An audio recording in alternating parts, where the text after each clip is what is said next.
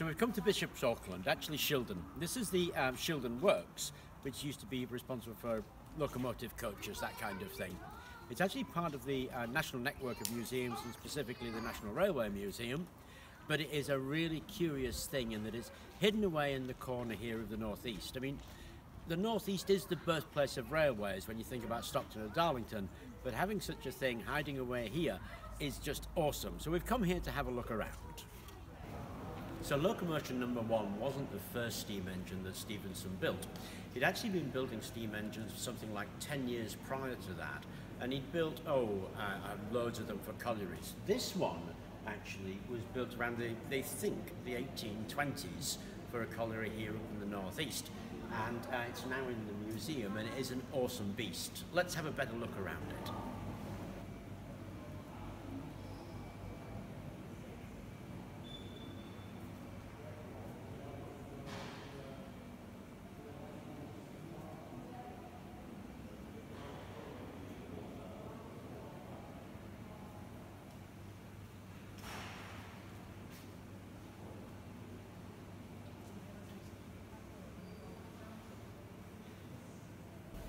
So this is a 15-inch gauge model of Locomotion number 1, and it's actually a very beautiful model, obviously.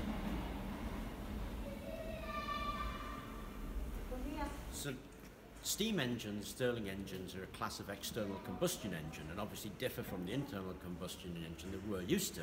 And their early development, they were really quite inefficient, and one of the main areas of inefficiency was to do with the boiler really, and the pressure of the steam or the pressure of the hot air.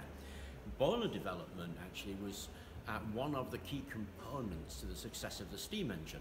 What we're looking at here is a combined boiler, because you can't just, well, you can, but it's not very efficient to light a fire under a pot of water and boil it like in the early Newcomen engines.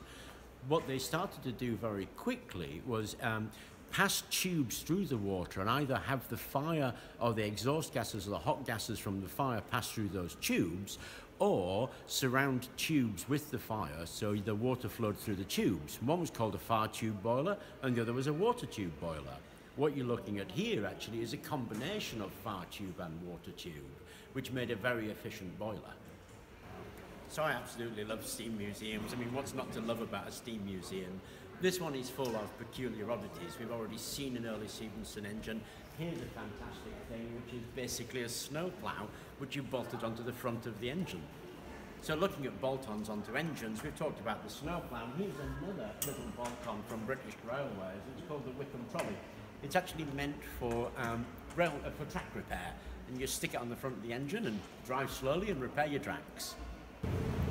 So we had a look at something pre-Locomotion 1, we've had a look at a model of Locomotion 1. This is an early replica of Stephenson's Locomotion number 1. Now obviously we're actually in the northeast, so we're going to have a lot of this stuff, I'm afraid. So this is part of the Royal Train exhibition that they've got. It's Queen Alexandria's Royal Train, I think. And we're just looking into the main cabin of the engine now.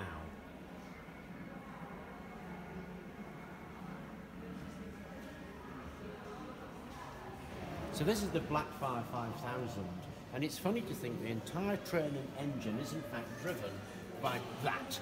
They're the pistons themselves. I mean, they're substantial, hey? But when you look at the train and the actual engine, compare the size of the pistons to the thing that it's running, it never ceases to amaze me that the power can be put in such a small space. Okay, so when we look at the more developed steam engines, yeah, sure, they're very impressive machines. But these earlier engines really display the core of what the machinery is about in a straightforward and simple way. So it's something to really love. But again, here are the pistons, and compared to the size of the machine, there are two of these, one either side.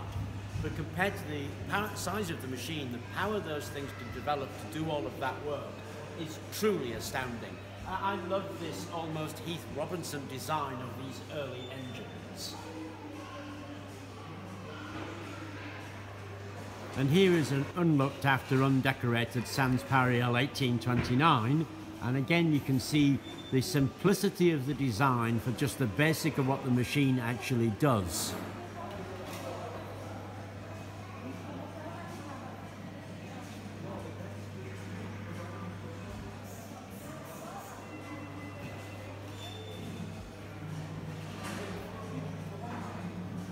That is a beautiful engine. I had to take the time to show you this. This is a Buda velocipede. They were actually designed to take railway workers along the tracks quickly to where they wanted to be, but have a look at the mechanism of drive. It's that handle that you pull backwards and forwards there. Isn't that very cool?